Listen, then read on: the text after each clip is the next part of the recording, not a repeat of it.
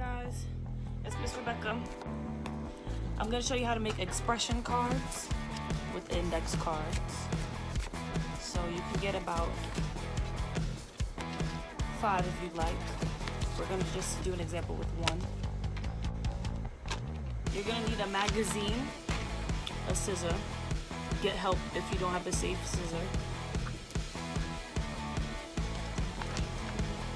You're going to go through the magazine. See things that may express something that you're feeling. Oh, look at this face right here. It's the Eminem face. So I'm going to use this one.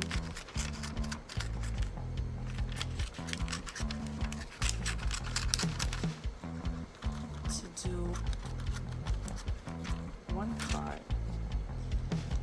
This one's happy. I'm going to put out a happy face.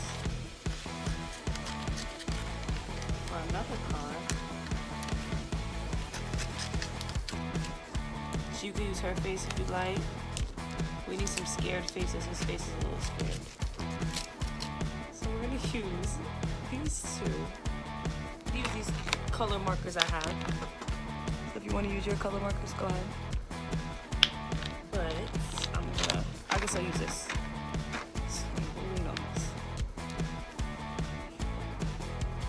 So the first one we're gonna say is sad.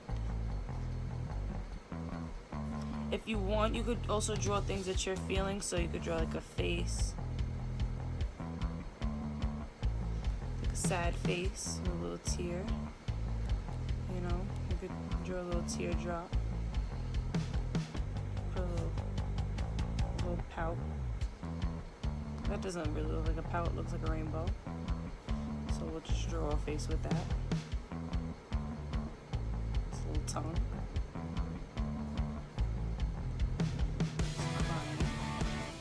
And then for your expression card, you're gonna take your pictures that you cut out and you're gonna glue it where you would like on your card.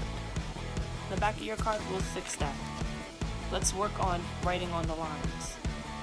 I feel sad because.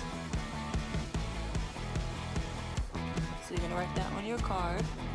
I feel sad because. You're gonna write why you might feel sad that day, or you can write I feel sad because, and then write reasons why you sometimes feel sad. So if you ever want to show this card to someone, you can express things you don't like. You could also write bullying, which is about the same thing.